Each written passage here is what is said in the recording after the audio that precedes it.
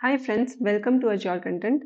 This is part 33 in Azure Data Factory Real-Time Scenarios playlist. In this video, we are going to learn how to break out of for each loop on an activity failure. So let's see the use case in details. So usually in ADF, when we are trying to use for each activity in order to iterate through the inner activities which is present inside for each, then the behavior of ADF is such that whenever any one task inside for each fails, for example, if you're using a copy activity and there are multiple tables you are trying to copy from source to destination, and one of the table got failed. So suppose there are thousands of tables and say the 250th table got failed, still the loop would not end upon the activity failure. It will complete the whole iteration of 1000 tables, but it will show that the 250th table got failed while processing the data. So this is the default behavior of ADF, but sometimes our requirement might be such that we want to achieve atomicity. That means we might want to have all the iterations successfully completed, or else even if there is a single failure of one iteration, then we want to abort the further execution of the remaining iterations. So as of now, there is no such direct way to achieve this. In ADF, there is no option to toggle on and off if you want to have the atomicity of pipeline completion, or if you want to abort after one failure, then there is no such direct option. But we can implement a solution in ADF to achieve the same thing. So let's directly jump onto the demo part. So I will first show you how by default ADF behaves. Okay, so suppose this is a new pipeline that I'm going to create, and I have a lot of tables in my SQL DB. So if I see the information schema dot tables, here you can see all the tables. These are all the tables present in my SQL DB, and it has listed out in this output. Okay, so you can see these are all the tables. So I would take around 5-6 tables. Okay, so suppose these many tables names I have copied, and what we will do is we will just try to look up through these tables to get the results. Okay, so for this we will use a for each activity, and inside for each activity we will use lookup activity to loop through each of these tables to get the column names and the data present in these tables. Okay, so inside for each we will be using lookup, and inside lookup it will be iterating uh, select star from this table, then select star from this table. So for each iteration it will pick one table, and then it will fetch the content of this table. Okay, so suppose if one of the iteration fails, so suppose if we uh, remove s from this table name, then it might fail when it reaches this particular iteration, right? So we will see if it continues to iterate through the next set of tables or not, and if it fetches the data from these tables, or it aborts after the failure of one iteration. Okay, so let's try to implement this. So I will be creating a for each uh, activity here, and it will loop through these table names. So I will be hard coding the table names here. So since this items requires array kind of element here we want to pass the table names, and it will iterate through each of the tables one by one, and inside for each we will try to fetch the content of the table using lookup activity. So how will we create an array of table names? Basically it wants to have the table names like this, right? Suppose Indian players, and then this table name. So if we try to do this, even if it is inside the square braces, it will not consider it as an array, it will consider it as a string. So you can see string does not match the type field, and it is expecting an array type. Okay, so instead of doing this, we will use a function called create array function. So whatever will be present inside the argument of this function, it will convert it as an item of the array. So here we will just provide all the table names. So let me add quotes here in all the table names, and just be mindful that we have purposefully removed s from this table name, Indian bowlers, right? It was Indian bowlers, but we have removed s, and now it is Indian bowlers. So it should fail when it comes to this particular table. So let's try to copy this, and we will try to create array on top of these table names. Okay, so it will automatically create an array using this create array function. Okay, and we are expecting that it will fail upon this Indian bowler table. Okay, and we will also turn this sequential option as on, so that we can see what is happening one by one. All these tables are getting succeeded or getting failed, and then after failure it breaks out from the loop or not. Okay, and if we do not do this, then all the iterations will start parallelly. Okay, and then we will not be able to see if after failure something has ran or not, because all of them will be starting at a time. Okay, so inside for each, I will try to use lookup activity in order to fetch the content out of each of the tables. So I'm going to point my dataset to Azure SQL table. So this is already created, so I just selected it, and I'm going to leave this first row only option as true, which is the default option, so that it will only give us the result of the top one row. Okay, because our motto is not to really get 20,000 rows, but we want to know the process of breaking out of for each loop. Okay, so I'm good with first row only option. And now in this use query option, instead of table, I will be using this query, and here we will be using select star from, and then table name, right? We are not going to hard code any table, but it will be one by one taking it from item. Item is nothing but the table name, and one by one it will be fetching each of the table names, and it will be assigning it here, and then it will be like select star from Indian players. Then for second iteration, select star from XML data DC, and then third iteration select star from dummy, and then fourth iteration select star from Indian bowler, and that's where it should fail. Okay, so we are good. Now we are good to run the pipeline, and we will see if uh, the pipeline breaks out or the execution completes for the further tables or not. Okay, so let's wait for the output. So you can see the first lookup activity is completed. And if you see, select start from Indian players, this is the first table, right, which we have provided in the for each. And it is giving the output. Only one row is available. And this is the second one. Second table is also succeeded. Third table is also succeeded. But you can see fourth table got failed. And if we check, it is the same table which intentionally we have removed S, and we have uh, given a wrong table name, so it would have failed as we expected. And the failure reason is also invalid table name or invalid object name Indian bowler, because it did not find any such table name. And after this failure, again it executed these three lookups and it succeeded as well.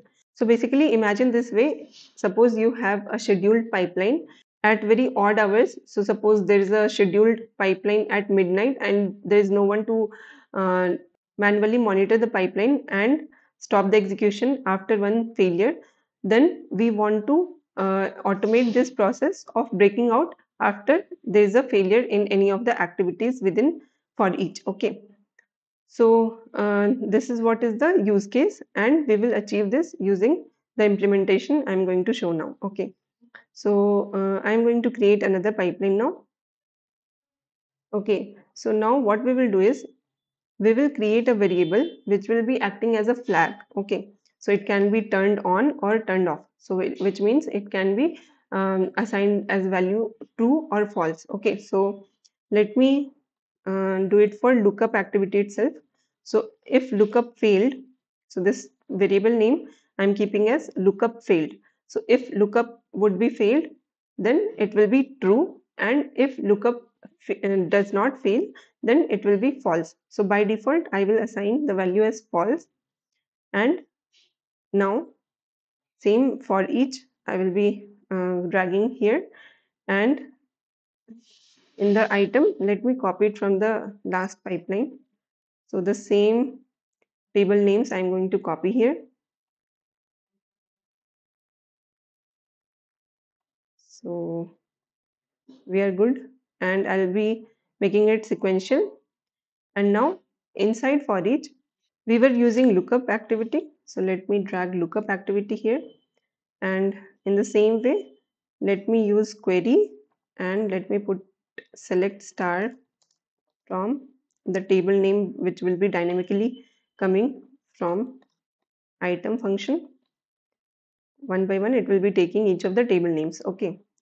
So now once this lookup fails, then what we will do is we will assign the value as true. Okay, so upon failure, you can see I'm dragging this red color conditional path, which is basically upon failure. You can see I will hover on it. You can see it says on fail, and if I select this on success, okay. So if it is a green line, then it means on success run this activity, and if it is a red line, it means on failure run this activity. So I'm not going to add on success, but on failure, what we will do is lookup failed variable would be converted to true. Okay. So once it detects any failure in this lookup, so for that iteration, the variable will be assigned the value as true. Now this is where we need to come out of the loop and we need to abort the execution and we need to break out from this loop. Okay, so how do we do that? So now we will have to use if activity in order to check if this lookup field variable equals true, then we need to abort the execution or we don't need to further run the lookup activity. So for that, before the next iteration starts, it needs to check using if activity, right? So what I will do is I will select these two activities.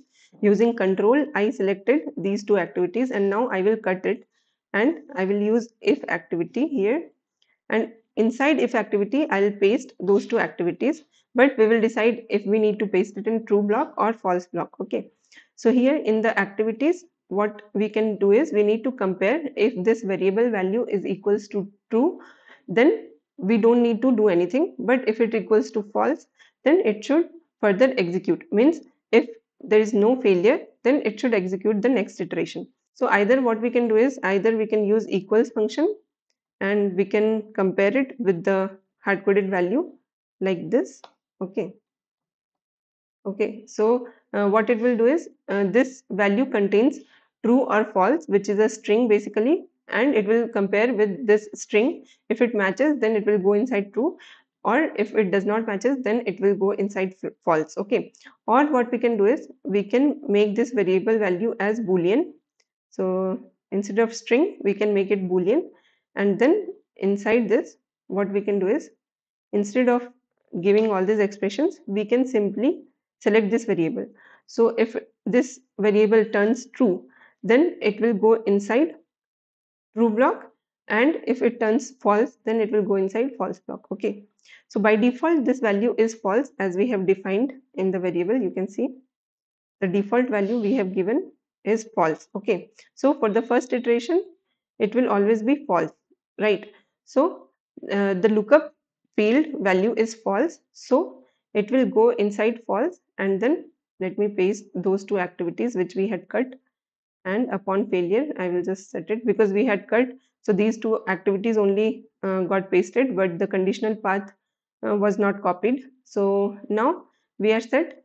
So basically we have not defined anything inside true. There is no activity inside true block, because once this is detected as failed, then we are assigning the value of lookup failed variable as true. Okay, and we don't want to go further into the activity execution. So that's the reason we have not added any activity in the true block, but suppose there is no failure, then it will execute the next iteration using false block. Okay, so let's try to debug this pipeline till this point, and we will see if all the lookup gets completed as it was done before, or it will break through after this particular table. Okay, so we are expecting that after this it will not run any of the iteration of lookup activity. Okay, so let me hit on debug, and I'm just checking if sequential option is on or not. Okay, so we are good. You can see it has started execution and the first lookup is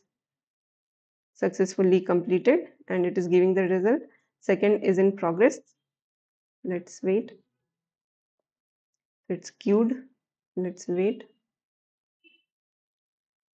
second should also run fine, third should also run fine, fourth is the table which should fail. Okay, so you can see, since it is also checking if condition, so it is taking more time as compared to the previous run. So you can see first is fine, second is fine, even third is fine. Third is select star from dummy and it is giving the result as well. Fourth is in progress, and you can see, let me see here, you can see 1, 2, 3 and fourth lookup has failed, and this should actually uh, assign true value to the set variable activity, but you can see set variable also failed, and if we check it, it says the variable lookup failed is of type boolean and cannot be initialized with the type string. So we are doing something wrong here. You can see inside if condition false block, let's see how it is taking up the value. So here it is considering this as a string. So is there any function to convert it to bool? You can see this is a conversion function which converts anything to bool. So we will be using this bool function, and now we should be good. Okay, so don't worry about that. Once you publish this pipeline, this warning will be gone. So I am fine with that. Let's try to debug again, and we will see if this time this set variable gets correct value or not, because last time it didn't work properly because it was still assigned as false, and it also ran the next lookup executions. Okay, so let's see this time. So you can see first, second execution is completed, third iteration is in progress.